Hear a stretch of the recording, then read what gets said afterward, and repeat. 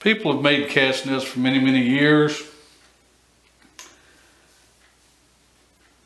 Originally, most cast nets were made out of cotton twine, like number 9 Sea Island twine.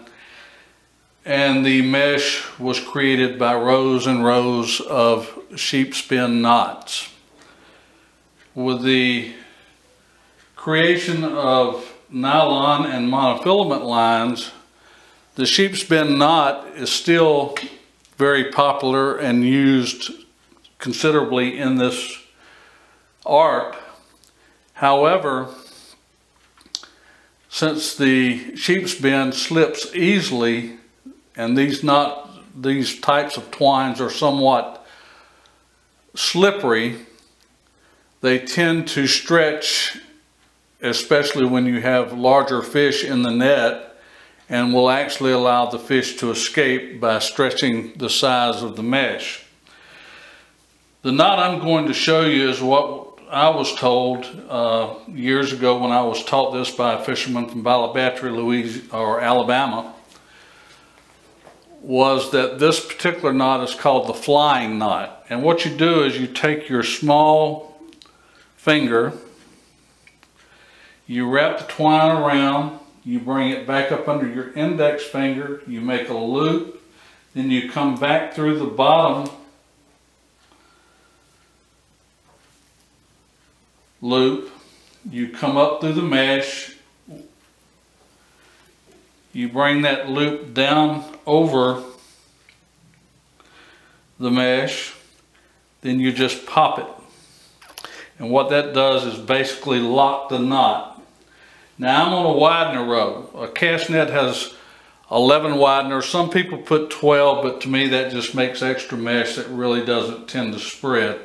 The original cast nets had 11 wideners, and every other row is a widener row. You start out basically with 23 loops.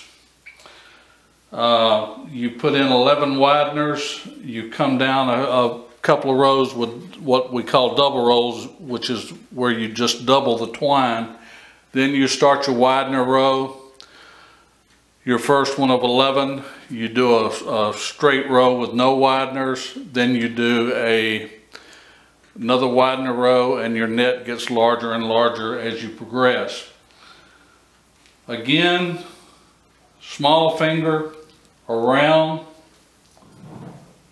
over, back through the mesh, and pop it. Now this particular widener row has 5 wideners, or 5 mesh in between the wideners. So that's 3,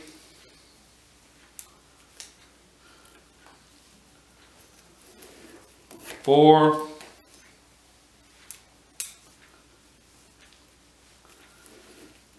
5, and you can see your widener above it. You want to go through that mesh, that center mesh, and with this you will just do the sheepskin knot, which is basically just pull a loop, pull it down tight to your widener, let it loop across, loop over, come in between the loop, and just bring it down. Then you'll start another row of run of 5, and then you'll have a widener.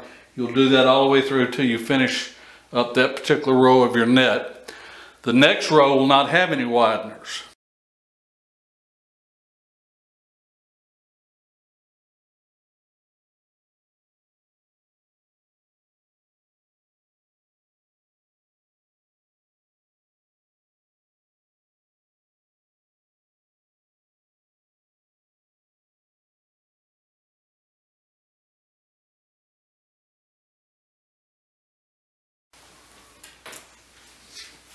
This video assumes that you have started learning to make cast nets, that you're probably using the sheepskin, and all it's intended to do is teach you a knot that is a more secure knot that will, especially when you're using monofilaments or nylon, will make your knot much tighter and your net more usable.